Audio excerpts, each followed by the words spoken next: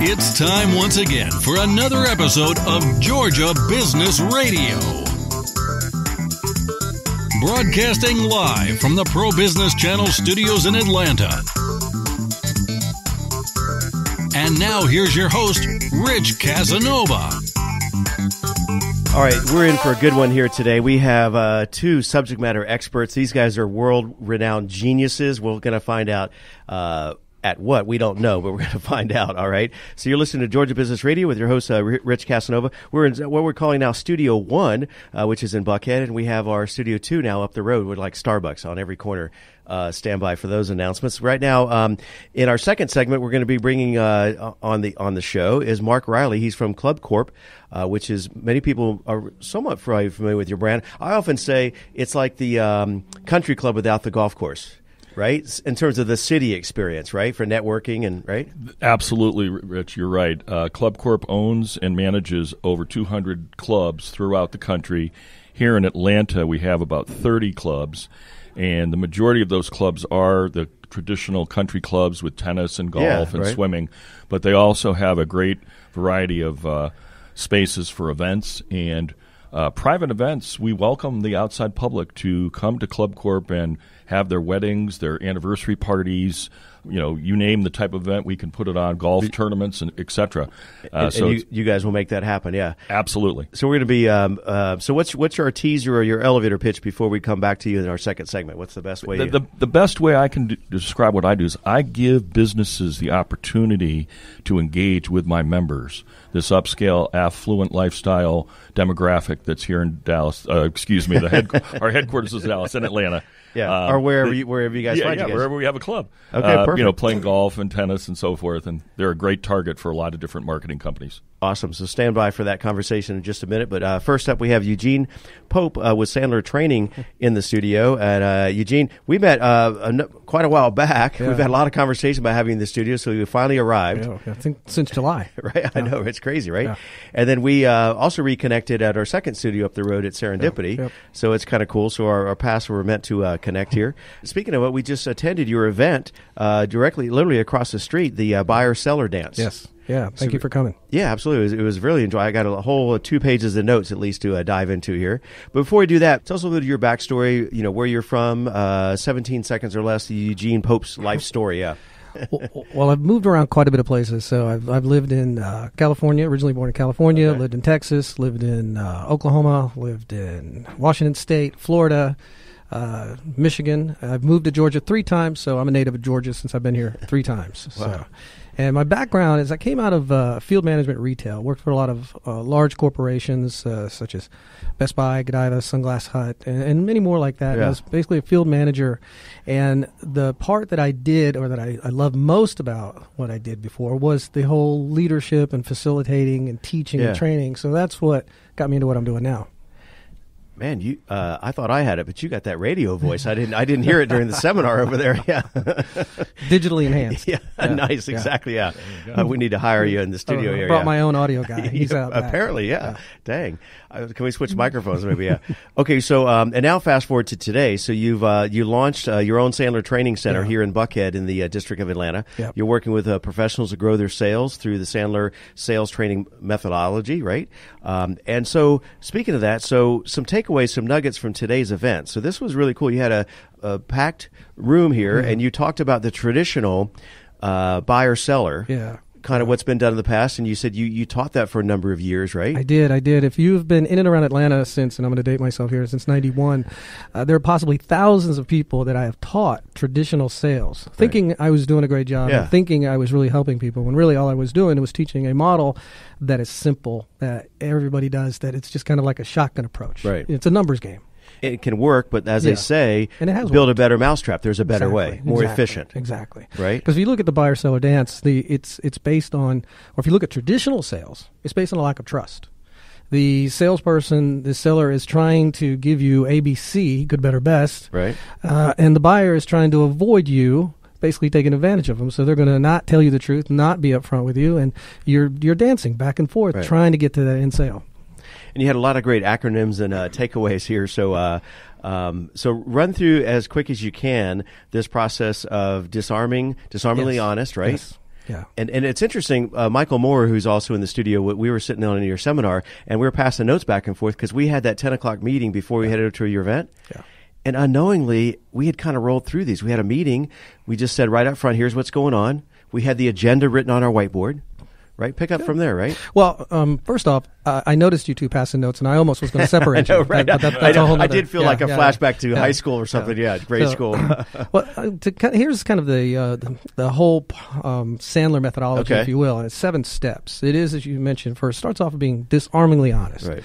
Because you have to repair that lack of trust that has happened over decades through traditional sales, and to do that, you got to have some good bonding rapport with your prospect or whomever you're sitting in front of, and being honest is the best way to build that bonding and kind rapport. of acknowledge that, right? Yeah. Right? Okay. Right up front, if they ask you a question, be honest. Yeah. Don't try to dance around it. Don't try to come up with some kind of answer that you think the prospect is going to like. Just be honest, and you'll be surprised that the prospect it's refreshing when you tell them the truth, because people understand intuitively when you're not truthful with them, and that goes right into that whole traditional process where they're not going to trust you.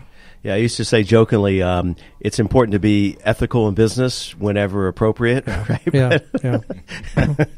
But and then you roll through. You appreciate their time, which is interesting. Yeah. Exactly the meeting we had. We opened with, we appreciate your time here in the studio. People like to hear that. That just kind of sets the right tone, right? Well, it sets the agenda. Yeah. And that's the key, is that the prospect knows what to expect, and you know what to expect, and they know what the outcome is going to look like and what the expectation is. So you set the agenda up front, and that, again, it just opens up that line of communication between you and your prospect, because that's what it all is. It's all about communication. And speaking of communication, I'd like to follow up to that. Then you follow with, correct me if I'm wrong, by saying, naturally, you're going to have questions. I'll have questions, and typically we'll overcome that with a yes or no. Yeah. And I like how you took maybe off the table, right? Yeah, what I'll do, and I'll give a little bit of my candy here, as we talked about it at class, is it's called A Not. Ask, you appreciate the meeting. Right. Naturally, I'm going to have some questions for you. Obviously, you're going to have some questions for me, and typically at the end of this, the 3 answers are yes, no, and maybe. I'll define what the no means, and I'll tell the prospect that, hey, I may say no, and it's okay for them to say no. Yeah. That's crucial. And then I'll define what yes looks like, and then I'll address the maybe or, what we hear a lot of, the think it overs, and I'll say, the other answer maybe, or the other outcome may be a maybe, and to be honest with you, maybe is just a nice way of you saying no, so I don't accept maybes. Just say no. Yeah. And I think that kind of throws people off in a good way. It does. Right? Yeah, but it also makes people feel very comfortable. Yeah. It really kind of sets the tone, because most traditional sales, the prospect thinks that the salesperson is just in it for them. Right. They're not there to really help the prospect. And as we talked about in the second segment, it was nice how everybody got a chance in your event to kind of share their business story. And we announced a number of initiatives that we're launching. And although we're excited about it, we think it has great traction. But one of the takeaways I had from your seminar was about asking the kind of the obvious question, which is, what true problem do we think we're solving for them? But more importantly, is this something that's going to solve a real problem for you? Right? Yeah. Sandler rule is the problem the prospects bring you is never the real problem. Okay. So what you need to do is employ strategic questionings to kind of uncover what those real problems are. Right. For example, let's say you're talking with somebody and their sales are 20% down, and they're telling you that's what the problem is, or what we call the pain. Right. When really that's just the surface. Underneath, it could be something within their organization that's causing the sales to be down 20%, such as they may not have a consistent selling approach. And let's say you got a salespeople or a sales team of 6 people, each one's doing something different. One may be doing phenomenal, whereas one may really be struggling because they have no consistency in their process. And the big question that created a lot of buzz was this topic, which is the next rolls right into, is the budget. Yeah. Because I think if you've ever sold anything to anybody or even bought anything on either side of the table, that question or objection, or what do you want to call it, comes up, is that we just don't have the budget for it, right? Yeah. And my aha moment was, now moving forward, I think I said during the seminar that I would ask them, is budget really the issue, or is that a way of saying no? Yeah. Because I'm okay with a no. Yeah, and that's called a reverse. Put it right back on them. It's like if they come to you and say, well, I don't really have the money, well, is this a no? Are we done here? Right.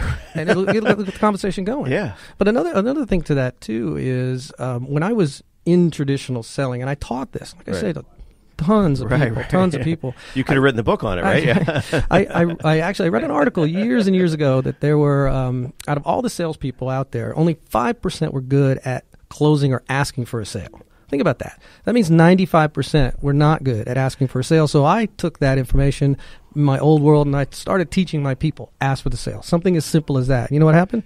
Nothing. It didn't improve the results at all. So I had people there that were getting really good at saying, hey, you want to go ahead and get that today? Or, hey, let's go ahead and close this up, asking for the sale. And what I figured out now, looking at how Sandler does it, what we do in our program through our classes is, you know, that 95% may have had it right. You don't want to ask for the sale. You want the prospect to give up the sale. And it could be something as simple as you're talking about, you've gone through budget, you've gone through pain, is you ask the prospect, well, what do you want to do next? What's the next step? Yeah, and they'll tell you. We'll say, well, let's talk more about this. Okay, you talk more about that. Well, what do you want to do next? Then they may tell you, well, let's go ahead and wrap this up. Right. Let them ask for the sale. Yeah. But, you know, when you were saying ask for the sale, I think I've been guilty about that. Yeah. Give a great presentation. That was awesome, you know, and then I don't actually ask for the business. Sometimes you need to do that as well, right? That balance, right? We're uncomfortable asking for money. Yeah. That's what it all comes down to. Society has taught us through, you know, our parents not talking about money in the household or whatnot. Society has taught us don't ask about money. That's that uncomfortable time. Speaking of money, one of the things that was reiterated throughout the program today was this idea. Talk to us about free consultation, which I was thinking on the way over because Mark sat in on the event as well, and I'm thinking we don't normally charge our guests for the show, so maybe we start charging you guys. Yeah, so we'll get the swiper out in a minute here. Maybe the next guest. Yeah, the nice. Next show. But talk to us about business owners were guilty about giving free consultation. Yeah. Now the beauty of this is what I'm telling you and what you saw today. You can get on YouTube, you can get online, you can go see this stuff. So it's out there. The free consultation piece is we talk about giving away or spilling your candy in the lobby is the phrase that we use. And basically you go in there, and I use the example of construction companies. You hear this a lot when I talk to a lot of people out in the construction industry, is they'll go into a household and let's say it's a kitchen remodel, and they'll do this big proposal. They'll write it up. They'll go back to their office. They'll spend hours on it, go back to the prospect, give it to the prospect, and the prospect will take that and use it to go shop it somewhere else. So they just gave them some free consulting. They just gave them a bunch of information, what the job looks like, the material costs, the time involved. So now that prospect can use that going to shop it around to other people. So they just gave a bunch of free information and they got nothing out of it. Yeah. That's a no then? That's not a good idea? That's what you're saying? Yeah. You want to really, you know, there's sometimes where you're going to give a little bit, but in most cases what you really want to do is you want to keep asking questions so you can uncover what the issues are that the prospects have so you can help solve those issues. Yeah, find their pain and then fix it. Yeah, find the pain. All right. So Eugene, this is great conversation for actually for a business audience, right? So we're going to come back and deep dive into talk about behavior, attitude, and your technique. But we're going to bring Mark in on the conversation as well. Before I do that, so good note taking to what I was listening. Very good. Right? Very good. Very good. You'll give me your credit card later for that information. Oh, dang. Yeah. See, turning the tables on me right away. Yeah, this guy's good. Yeah. Okay, so Eugene, hold tight for a second. But beforehand, how would folks reach out to you and connect with you? Yeah. Well, you can look up Eugene Pope, and you'll see me on LinkedIn, Eugene Pope. If you want to look at Sandler Training Buckhead, you'll find me all over the place just by dialing it or Googling Sandler Training Buckhead. My Facebook page is Sandler Training Buckhead. Twitter is Sandler Training Buckhead. You can find me on LinkedIn, Eugene Pope, or you can email me at eugenepope.sandler.com. And no relation, right? No. Never heard that one before, right? No, not at all. First not time. recently. First clever. time today. Very clever. Okay, here we go. Okay, so we were talking earlier with Mark Riley's joining us back now. We're going to talk about ClubCorp. And as we mentioned, 200 some odd locations around the world, around the country, right? Correct. 23,000 members? 220,000 throughout the country. And here in Atlanta, we have 23,000. Wow. When that encompasses 30 different clubs. That's awesome. I've been to a number of them, and like we said beforehand, when in a business environment, I know you have the country club pieces and the tennis and the golf and so forth. But what I like when I visit, between the events we attend, the networking functions and so forth in terms of business events, it really is. You feel like you're. I used to work at a country club out in California when I was in college, right? And it's a very different dynamic. I mean, how do you? What's so valuable about business happening at that type of environment? Well, I think that if you look at the total footprint of ClubCorp, we really allow, and it's sort of our mission statement to defining, what we do. We really drive our business is selling membership, and membership gives those types of people access to obviously the golf, the tennis, the swimming, the dining. In the city environment, it gives them interaction with like-minded people to be able to develop business opportunities and at the same time have the benefits of fine dining, great amenities. You can have separate meetings right in our club. You can also have a private room for yourself just to do work. And many of our members come to our clubs just to do their work. They could be a realtor, an investment person, and they just want to get away from the office, or they're in between appointments, and they can use our clubs in that regard as well. Right. And sometimes it's too noisy at that place that rhymes with Starbucks, right? Exactly. Especially in London. Right. Yeah. And right out their window, we have probably the closest one is the Buckhead Club, right? That is which correct. Which is a spectacular view of Buckhead, a great bar. And it is, a lot of business can happen on the golf course, but sometimes you don't have time to 18 holes, right? Exactly. Right. And, my particular role isn't at the clubs directly or in an operational role. That's right, yeah. I do the marketing, and we call it partner marketing. And basically, I have this great audience that if you're, even somebody like Eugene that's going after business owners and corporate people, those types of people are the people that are members at ClubCorp. An investment guy, definitely, a realtor. And I have multiple channels that allow you as a business owner access or to our audience. It could be email marketing, it could be print advertising, events that we put on, and so forth. So it is a unique position that you have all those resources and the access to those members that are members of these the clubs, right? Correct. But it's really for business owners, the ability to kind of connect and network with them and advertising. Before we do that, rewind for a second. Tell me your backstory before you, with ClubCorp. What have you done in the past? Sure, absolutely.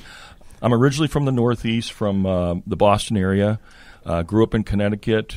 I did take a year abroad as an exchange student in France, which was very exciting and a great cultural opportunity to see how another culture lives. And I did become fluent in French, which, if I fast forward my career, got me a great job with a company that was at the time a division of Dun & Bradstreet called Official Airline Guides, OAG.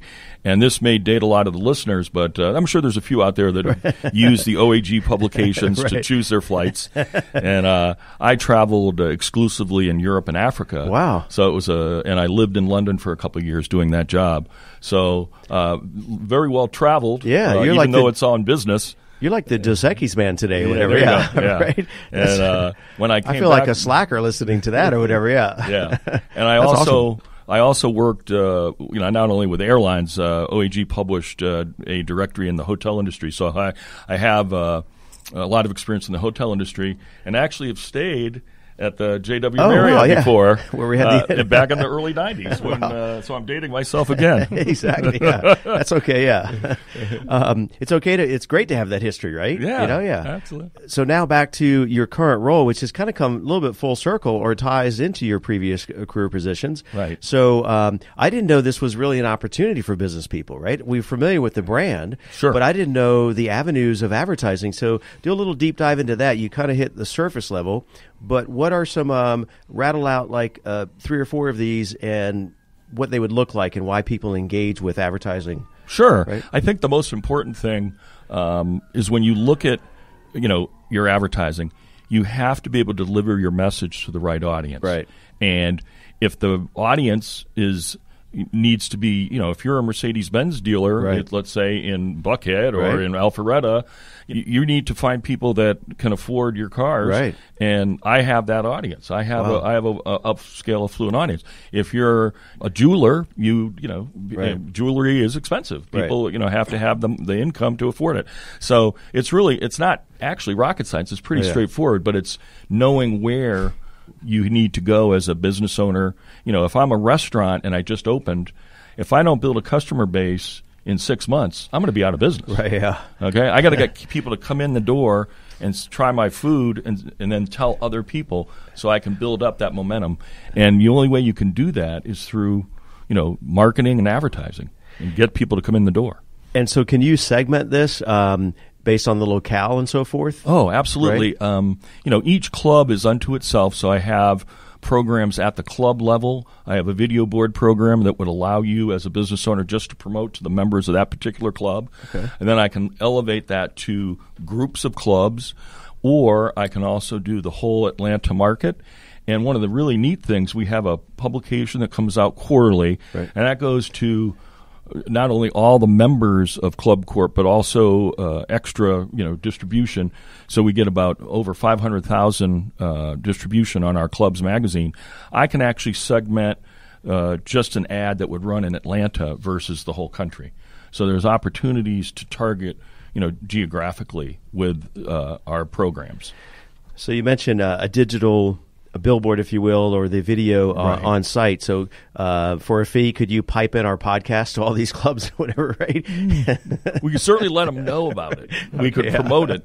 What I would probably say the better way to promote is to use our e-newsletter program, which is a group of emails that go to our members, and we'd pre-promote links to get them to come and listen. And I think that, and maybe we do potentially an event around at one of the clubs for that someday too. We'll talk off the air. Yeah, but I'm thinking you get my juices flowing here, because I'm thinking for ClubCorp we could do like a live podcast. We do on-site broadcast. We've been to Vegas twice, DC. Obviously throughout Atlanta. We did LeaderCast, 7,000 people at LeaderCast. So we do a pop-up studio or live remote broadcast. We could talk about that. But and for their members. But so help me if this is if I'm checking all the boxes. So events. So when coming up, at least seasonal, right? So spring you can do a golf experience. Yeah, upcoming in April we have a series in about 6 of our clubs throughout the country, and it's called Golf Market Days. Okay. And all the national golf marketing companies will come with their newest equipment to the club on the practice tee, and our members would engage with them there, to see the new drivers. That's got to be a win-win, all that stuff. And so you can think of the potential of the types of businesses that could be, there, in the near the range, and engage with our members, when they finish, practicing and so forth. And then the other seasonal would be a ski trip or whatever. What's the other opposite to the spring event? Yeah, the fall program we actually call Night of Luxury. Okay. And that, we wrapped that up in late October. It started in late August. And basically what we do there is we pick a club in the major cities that we're in. Right. And we invite all of our members from all the clubs in that market. So it's typically about a 400-member attendance. And we have great food there, great drinks, and it's a chef's competition. And I think you were saying at Eugene's event, you were talking about this, is that so a business could kind of present at one of these events, right? Or you're looking for speakers occasionally? There are sponsors. Sponsors open, right? So, yeah, we have at the Night of Luxury, it's sponsors. And whenever people are drinking, their wallet's a little bit looser. Yes or yes from a sales perspective, absolutely. Right? Their child comes out and spends some money. Nice. I like that. Yeah. So, recently here in Atlanta, we had a local Cadillac dealership, Heritage Cadillac. Right. And they were there, and we had a limo company, and had an art gallery from Alpharetta that literally put together a mini gallery, which was really neat. So it was a lot of fun, and great engagement with the members. The members love it because they get to see these businesses firsthand. They get to talk to the owner of a business. And potentially, hopefully, the goal is that business will get some incremental business. And sometimes, Eugene, you may or may not agree with this, but sometimes I think you probably will from the conversation we had earlier this morning. A lot of times it's hard to get in front of past those gatekeepers to these influential, successful, high net worth individuals, absolutely. Right? Yeah. Yes. Right? It's a great avenue. I saw you guys talking in the lobby, maybe closing a deal as well, right? Okay, so just a couple more minutes. We're going to open it up to an open panel discussion to wrap up the show here. So the events, you can do print through their publication, then their web, right? We do not directly on our web, the e-newsletter. Okay, and then so we have an email exclusive. That's a 1-to-1 email. Okay, and that is very, very successful for us because to try to get a spot to book an exclusive email is about 90 to 120 days out. Oh, well, yeah. So the cruise lines love that vehicle. And I don't want to put you on the spot. You can say no to this, like we were talking earlier, right? But is there any ballpark, like an entry-level price point to the highest package you can sell or whatever? Or, that's a great question, Rich. There certainly is. I mean, the video board program that I have at the clubs, it's $250 per month per club. Wow. So it's a very, reasonable. Very good entry reasonable. point, yeah. Now, that e-news, the exclusive email, that can be pretty pricey. Yeah. But you're reaching the whole... And subject to change, yeah. You're reaching the whole Wow, membership base, which is, 225,000 people. I mean, if you have an online business, exclusive that email. could be magic, right? Oh, yeah. I mean, and the open rate for our email is typically around 38 to 40%. So that's a huge number. That is well, good. because they're a community and they're anticipating the updates and all that good stuff. Yeah, exactly. Okay, so Mark, how would folks find you, reach out to you, connect with you? I'm certainly reachable on LinkedIn. It's I use my middle initial, which is W, so it would be Mark W. Riley, and it's Riley, just like the life of Riley, Riley. I'm also on Facebook, although I don't really promote my business activities on Facebook. So that best on LinkedIn. Yeah, we do have a ClubCorp video Facebook page, which would go over our video program that I do at the clubs. Okay. So that would be searchable on Facebook, ClubCorp Video. My email address is very easy. It's mark.riley. And Mark is with a K, and then R-I-L-E-Y, .R-I-L-E-Y, and then it's at ClubCorp, which is one word, ClubCorp.com. Awesome. Well said. We'll get your Social Security and your credit card a little bit later, yeah. Right.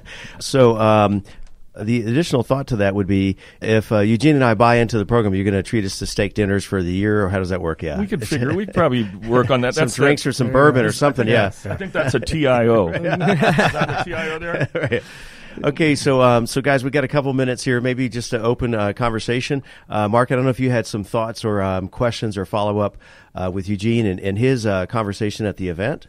I think the biggest takeaway I had was that what I sell is very transactional. I mean, someone either understands they have to promote their business and market, whereas I think some of the things we were touching on is maybe at a bigger scale with someone's trying to do process improvement in their company for, quality management, and they need consulting expertise. That's a more, intense conversation to learn about that opportunity. But the takeaway for me was I can do a better job of deciding if someone's just wasting my time or ready to do business with his product. And to me, that's, as a salesperson, like at the end of the day, I'm a salesperson. Yeah. That's a great takeaway for me. Yeah.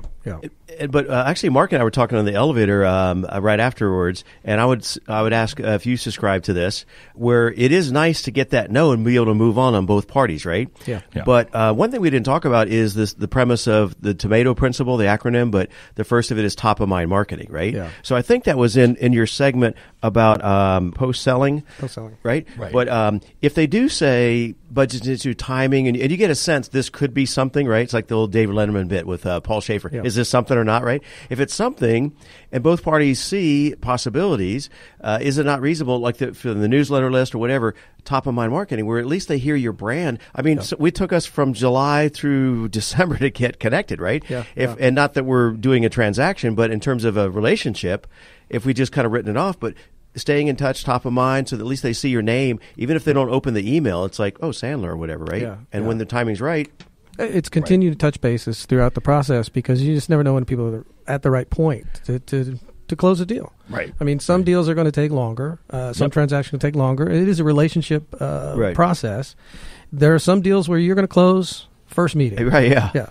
But the key to it is continuing that communication and that dialogue and that commitment, meaning that, hey, we're committed to touch base on such and such date. Right. Is to keep that conversation going. Yeah. But it really speaks to one of the last points you talked about in the traditional, and I really respect what you talked about, is that you're not in the chasing business. I'm not in the chasing business. No. Right? Expound on that. Well, in the traditional sales, what happens is you go through the process, you think you got to close, you go back to the office, the boss goes, "Hey, did you close that deal?" "I sure did." "Well, did you got the check?" "Well, no, they're thinking it over, Next but I'm pretty week, sure. Yeah, I'm pretty sure they're going to do it." Yeah. They gave me all kind of buying signals. Yeah. They touch their wallet, everything. Well, until you get a check, you don't have a deal. So the prospect is going into hiding, and I'm sure a lot of people have experienced this, where now you're chasing the prospect, calling them. We call it radio silent. Yeah, radio silence, or they go dark, or voicemail hell, I guess you could say. Right. So the whole process is, chase the no. Make it okay for the prospect to say no. Yeah. And some prospects, you'll be talking to them, and they'll say, well, it's not a no. No, it's not a no. If you go to the prospect, well, is this a no? Are we done? They'll go, no. They'll keep the process going. Right, yeah. But you'll know when it's a no. And you'll know when it's no because they're going to tell you no. Yeah. And you didn't get the check. And you didn't get the check. If you're chasing your prospect, it's a no. In most cases, if you're chasing and they're hiding, it's a no. Right, yeah. Okay, and we may or may not have time for this. I don't know how quickly you can roll through this, but this premise of behavior, attitude, and technique. Yeah, everything that I teach is behavior and attitude and techniques. What I do is I teach behaviors that help companies, small, medium-sized organizations, improve outcomes. And I do that through changing bad habits into good habits to help companies make more money. You got to have the right behaviors. If you don't have the right behaviors, if you don't know what those behaviors are, then how are you going to have the right behaviors? Selling is conceptual and technical. Technical part is people, they want to do it, but they don't know how to do it. We can teach those behaviors. Attitudes, and that's where you go to conceptual sales. They know how to do it. They just don't want to do it, and you got to work on that attitude. And one of the most fascinating things during the conversation or your program over there, which was what the buyer-seller's dance. Yeah. I like the title of that. Right? Yeah. Was this cold calling? Yeah. People were just astounded how many calls you've made in the past and what you're currently doing. Yeah. Throw those numbers out there. For a while there, I was doing 400, and it is 400 dials a week. That's insane. Yeah, and it spanned over 5 days, so if I slacked on one day, I can pick it up on day 5. But my goal was 400, and I did that for my own personal discipline, because if I got my 400 goal in for the week, it was a personal satisfaction. But I talk to a lot of people. If you do the numbers, let's say you want to close 4 deals a week. In some cases, if you do the numbers based on your business model, how much your product and services cost, the timelines, get them to market, you got to do a lot of dials if that's a big part of your selling process. But what I mentioned is it should be just part of it. There should be a multi-pronged approach. Cold calling, email campaigns, which we talked a lot about that, networking, referrals. It's a multi-pronged approach. So if cold calling is your thing that you're doing right now, and most business owners early on, they do a lot of cold calls. And it reminds me of, it was either E.J. Rohn or Zig Ziglar used to say something effectively. He was coaching an insurance team. He brought in 100 salespeople there. He said, here's your sales pitch when you go out door knock. They were literally, back in the day, knocking on people's doors selling insurance, right? And he said, okay, you guys ready to write this one down? You're going to ask, you're going to knock on the door. When they open the door, you're going to say, you don't want to buy any insurance today, do you? Right? That was the entire pitch, right? It's a classic reverse. Right? And the guys are like, I hired this guy. I paid you all this money. That's your entire pitch? Yeah. And he sent his crew out there. And sure enough, they'd be knocking on those doors, and it opened the door. You don't want to buy any insurance today, do you? Right? And if they did that enough, back to the numbers of the cold calling, those guys were closing deals. Yeah, everything is right? about getting a conversation. We overcomplicate it. Yeah, it's all about getting a conversation. One of the tactics I'll use in cold calling is somebody will ask, "What's this about?" I go, "It's a cold call. Do you want to hang up?" You should have shared that one. Now we got it on tape, or on digital, whatever we're calling this. Yeah, that's a great one. I've never had anyone hang up when I say that. That's an awesome one. Say that again. Somebody you'll call. They'll go, "What's this about?" I go, "It's a cold call. Do you want to hang up?" And by the way, I had somebody cold call me do that with me, and I laughed and I didn't hang up. I had a conversation. Yeah. I mean, you can't be a robo-calling, robot, right? Yeah. And when people, at the end of the day, all the technology, people still relate one person on one person. Yeah. Well, you don't have to like prospecting. You just have to do it. Yeah.